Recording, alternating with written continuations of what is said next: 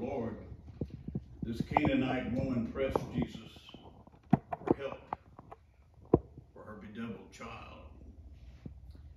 So her persistence was rewarded with the healing of her child and our Lord's blessing of her with these words, "O woman, great is thy faith." There is, I think, somewhat of a bridge between today's gospel lesson and the epistle.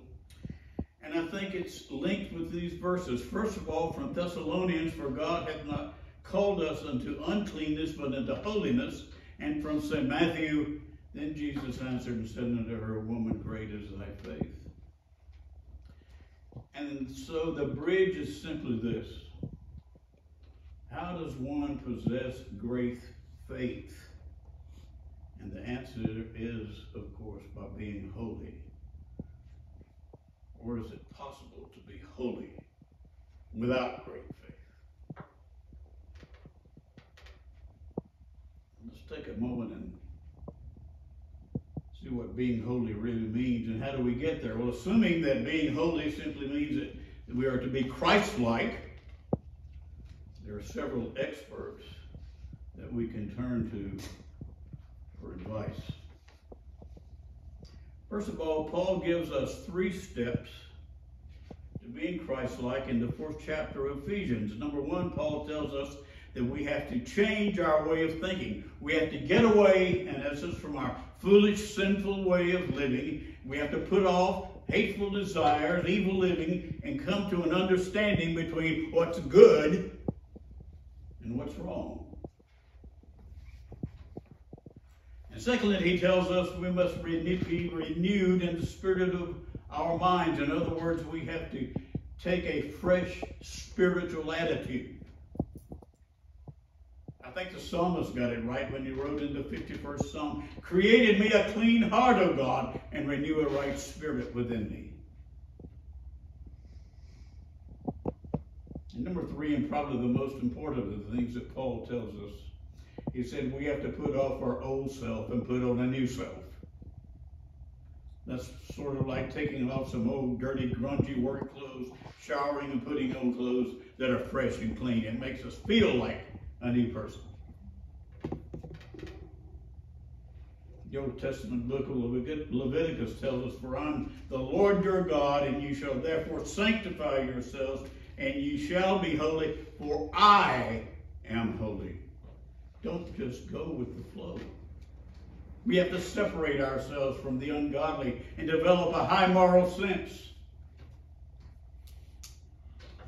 You know, it bothers me, I think, somewhat that modern society seems to regard holiness as some kind of outdated, legalistic, prohibitive concept that's simply just not important in the way we live our daily lives nowadays. In other words, being holy gets in the way of things we want to do. I mean, rather than being holy, I'll just go fishing on Sunday morning and not go to church. Or rather than reading my Bible, maybe I'll pick up the latest edition of Playboy magazine. Or rather than being holy, maybe I choose to spread some unfounded rumor about my neighbor. Rather than being holy, we can choose from dozens of things that are worldly ways to be unclean, unholy. And we've talked a little bit about holiness, and I think we kind of understand what being holy is all about. But what does that have to do with faith? In the gospel lesson for today, Jesus told the woman whose child needed healed, he told her, "Great is thy faith." Well, where is this relationship between being holy and being faithful? Well, is it possible to be holy without being faithful? Of course not. Paul tells us in the 5th chapter of Galatians, "But the fruit of the Spirit is love and joy and peace and patience and kindness and goodness and faithfulness. Now, if we look closely at today's gospel lessons, it's about an unforeseen faith and a most unlikely person. It's about a Canaanite woman. This woman had no religious credentials. She had no claim to faith. She had no personal agenda other than her love for a very sick daughter and her total confidence in Jesus. She certainly was not given to religious display. And while it's clear that Jesus uncharacteristically dismisses her, this little old lady is persistent and faith-filled. You know, faith comes in all shapes and sizes, including the one initially put off first by the disciples and then by the Lord himself. This Canaanite woman knew that Jesus was the only hope that she had. And so she didn't want to waste any time. She was desperate for anyone who could help her. She was compelled to flee to Jesus as the only hope in saving her child. I think she was kind of like the woman who was filling out an application for a new job and was puzzled by the blank after the words that read, "person to notify in case of accident or emergency." Finally, she wrote, "anybody in sight." The woman in today's gospel lesson probably felt the same way. As she fell at Jesus' feet, she begged him. She begged Jesus to cast out this devil from her little kid.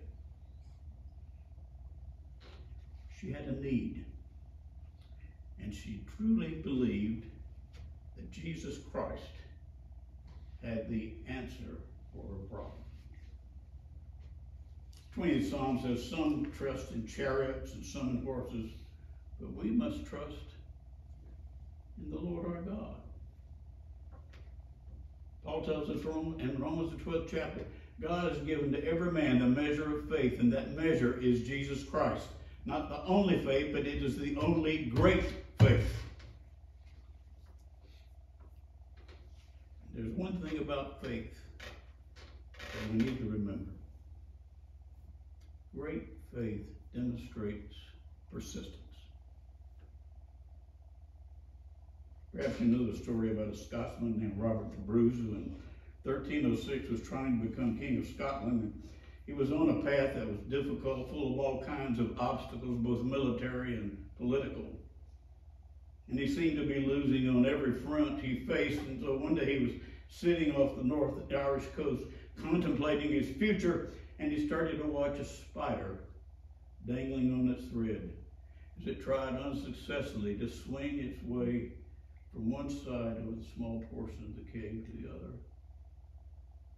So after many, many tries, it finally succeeded. And Robert watched this with great interest. He was amazed at the spider's persistence. And so this simple act of nature inspired Robert the Bruce to continue on his noble pursuit. And eventually, he became the King of Scotland. Great faith often requires great persistence. You know, we're living, sadly, today in a world of great despair. And despair, when it rules the human spirit, causes sometimes a loss of hope. In many cases, it separates us from God to the point that it often contributes to our being unholy. Even Paul, at one time in his life, he said, "We're so utterly, unbearably crushed that we're despaired of life itself." Paul was human. But this coming from the greatest evangelist that ever lived. But you know, even at the end of his rope, Paul had persistence. He tied a knot and he held on. To those in despair, to those for whom life is tough, God has the power to deliver if they are persistent. Now, faith certainly involves a growing recognition of who Jesus Christ really is, and when we truly know Jesus, we're led to holiness. When we have the faith, it allows us to have a personal relationship with Jesus Christ. We're no longer unclean, but we're called into holiness. And to have a faith in God means that we trust Him. We're certain that what He says is true. It means that we believe in Him and we rely on Him, and we're assured that He has for us the truth of eternal life. And so, since God is always with us through the power of the Holy Spirit, we're able to draw on Him for the help and the strength and the courage and the guidance and the comfort that brings us to true holiness. And I think that's a truly wonderful and comforting faith. And my prayer is that may our faith have the kind of greatness that leads us to the holiness that God expects of us.